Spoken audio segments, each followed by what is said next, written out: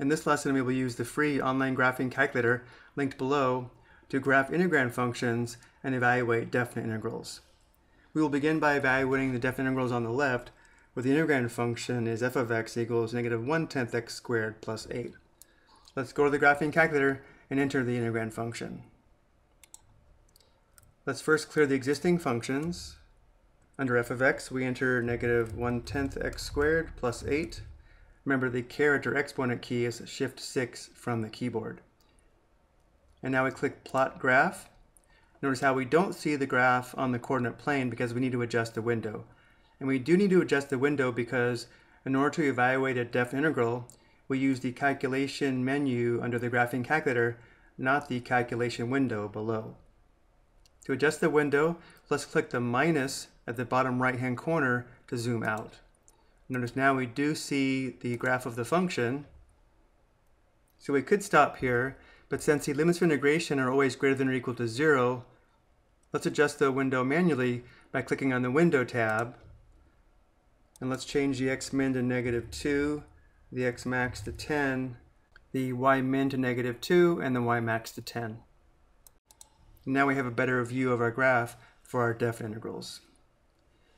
So let's evaluate the first definite integral, where the limits of integration are from 0 to 7. We click the Calculation tab, click the drop-down menu, and select Integral. Next, click on the curve, enter the limits of integration, which are from 0 to 7. Click Calculate. The definite integral is approximately 44.5667. Because the function is non-negative over the interval from 0 to 7, this value does represent the area bounded by the function on the x-axis over this interval. The second integral has a lower limit of integration of square root 3. We go back, change the 0 to square root 3, sqrt with a 3 in parentheses. The upper limit of integration is 2 square root 7. Click Calculate. The value of the definite integral is approximately 23.7101. And again, the function is non-negative over this interval, and therefore this does represent the area bounded by the function over this interval. Let's go ahead and record these values.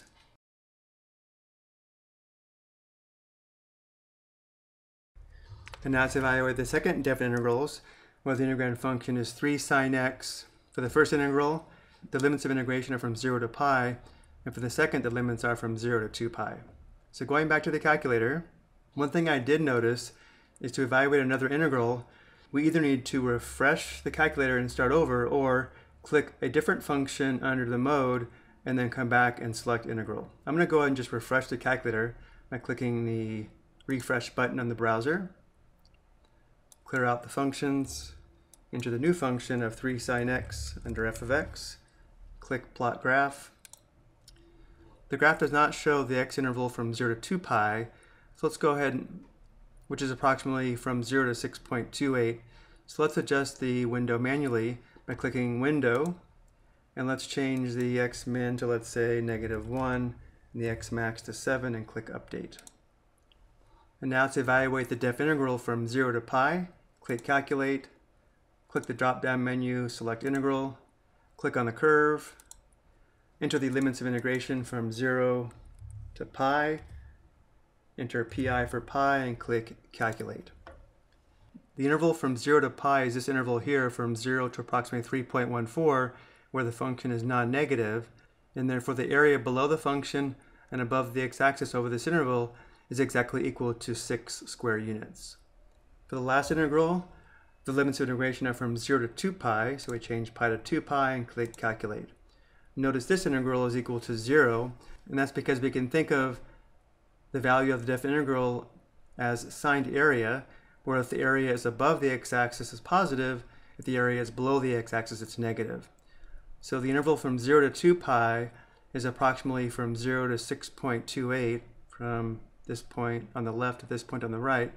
The area above the x-axis is positive, the area below the x-axis is negative, and because the two areas are the same but opposite sign, the sum is equal to 0, which is why the value of the definite integral is 0. Let's go ahead and record these values of the definite integrals. I hope you found this helpful.